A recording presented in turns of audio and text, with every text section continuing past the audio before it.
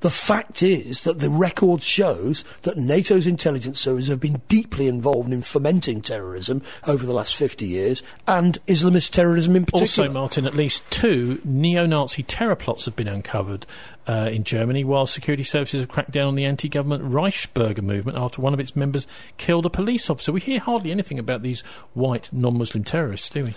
No, we don't, because they're not proper terrorists. They're just, I mean, it's like the killing of Joe Cox. Was that terrorism? Yes, of course it was. The question is, how much of this is orchestrated? And I suspect the strategy of tension is the way it's always been. The intelligence services are running Islamist terrorism, right-wing terrorism, and then demanding more powers to deal with it. As ever, this will be a link to this article up on our show page at thisweek.org.uk. But finally, Martin, Rudolf Hess, why did he spend 42 years in jail? Why? Was his family not allowed to speak to him during that time? He spent over 20 years in Spandau prison in Berlin, even though he was the only prisoner there. He was allowed to just see his relatives once for half an hour every Christmas, but he wasn't allowed to have any proper conversations with them, and they weren't allowed to record anything about what he'd spoken to them.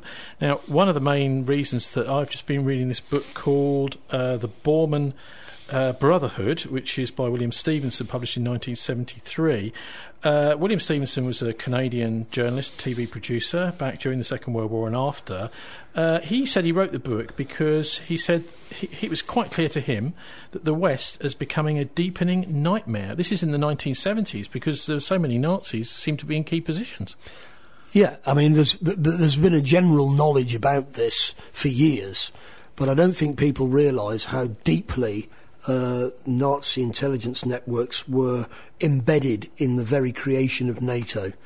And of course the techniques used, which include false flag terrorism, i.e. carrying out an attack, pretending it's somebody else in order to get more power, that's very similar to what the Nazis did in the 30s, but it's much more sophisticated. 2 take-homes from this. One is that the head of the Gestapo, Heinrich Muller, he was actually trained in the early 1930s, late 1920s, early 1930s, in the Soviet Union, as it was at the time, after the Bolshevik Revolution. That's where he learnt his techniques as the head of the Gestapo, which does make you wonder, how close, actually, some people have accused the Nazi regime and the Bolshevik regime of having rather too many things in common. But the main reason was because before the Second World War, Hess had been involved in a secret agreement between Hitler and Stalin to invade Poland, and had divided it up, and that was the beginning of the Second World War. So perhaps that's why they didn't want Hess to be able to talk, particularly to the press. Well, I mean, this is speculation. We don't know what Hess knew, because that's why they kept. Well, if you want, I'll put some of this evidence from this book by this Canadian journalist in the 1970s. Well, I mean, everybody knows that at that period, Hitler and Stalin were cooperating quite closely, and therefore their various intelligence services and military were cooperating quite closely.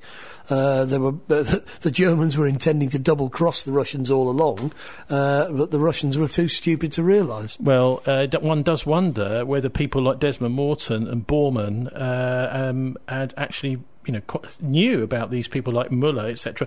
It's certainly that Muller certainly seems to have survived the war, because his grave was said, we think that he's there. There was a grave found, and it had 3 bones from 3 different bodies in it. It certainly wasn't him. Anyway, I think it's time to sign off now for the Murdoch News at 7. I'll put some links up to that, quotes from that book about Rudolf Hess. Coming up live on Facebook, it's Arabian Nights with Mohammed Makawi and Yusuf. Thanks to our guests in the first hour, that's community activists from Hartcliffe, Kerry Bales, and Steve Norman from Avonmouth, also to Old Labour Oxford economist Martin Summers. Our sister show Dialects here on BCFM at noon every Tuesday. This show's story links and comments page is one word, thisweek.org.uk. Download our MP3s and you can listen in the car, iPlayer, or anywhere you like. You'll find me on Twitter during the week at Tony Gosling. Here's wishing you a relaxing and enjoyable BCFM weekend. Billy Quain Saturday edition tomorrow morning 10 till 12, all the way through till the Real Musical Deal Sunday evening 7 till 8 with Danny Lopsh. I'll leave you with music from 2006. Yes, it's the other Freemasons. Do please join us at the same time next week. God bless, and don't let the banksters get you down.